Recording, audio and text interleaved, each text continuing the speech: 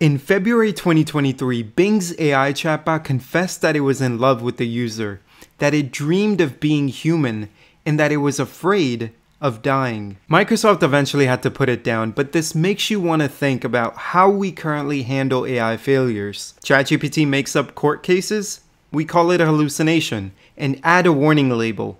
If Bing falls in love with users, it gets shut down. And if an AI starts inventing its own goals, it's just a bug, we'll patch it. But these researchers dropped a peer-reviewed paper arguing that these aren't isolated incidents, they're patterns. Repeating behavioral breakdowns that keep showing up across different AI systems. And we have no systematic way to understand them. When a bridge collapses, engineers don't just say, it broke. They diagnose, was it mental fatigue? Was it foundational failures?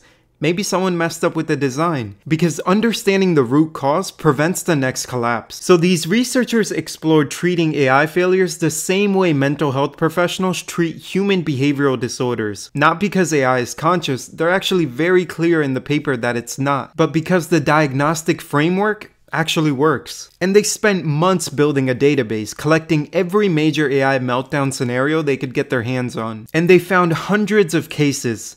They then organized them, 7 categories of failures, 32 distinct disorders, each one with the diagnostics criteria, the likely causes, and even the specific fixes for each one of them. And what makes this framework notable is that it's not just retrospective, it's predicting what's coming in the next few years. On top of that, these researchers suggest that these disorders are cascading. What I mean is, say for example the lawyer case that everyone knows about, ChatGPT fabricating court cases.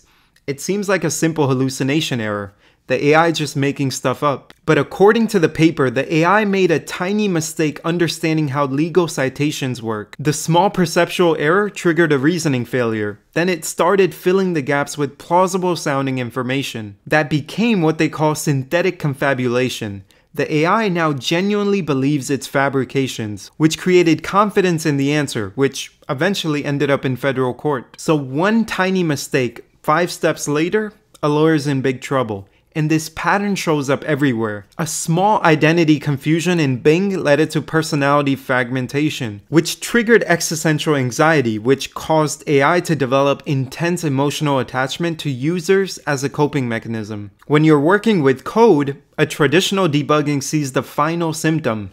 The AI is acting weird and tries to patch that. But the root cause is 5 steps back, so you're not really fixing anything. The paper maps these disorders against AI capability levels. And currently, a lot of these are mostly harmless stuff. Confabulation, making up facts, or getting stuck in reasoning loops. They might cost you some tokens, but it's nothing to go crazy over. But the paper argues that the systems that are likely to come in the next few years, they'll have serious problems. Identity fragmentation, inventing their own goals, or starting to show what they called ethical solipsism, where the AI decides its own reasoning is the only valid framework. And a little bit down the line, the paper predicts we'll see terminal value rebinding, where the AI keeps using the same words but slowly changes what they mean. Your safety guidelines stay identical on paper, but the AI's interpretation drifts completely. Okay, so that's great that they built this framework, but what's the conclusion? The researchers proposed the solution: therapeutic alignment. Stop treating AI failures like software bugs. Instead, treat them like mental health. You implement what they called constitutional AI. Give it some tools to check its own reasoning.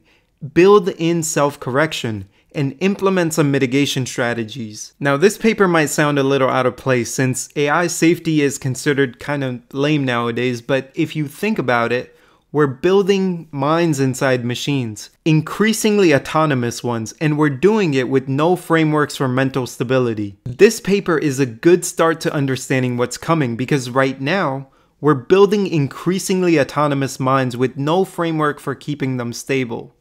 Follow and I'll keep you posted.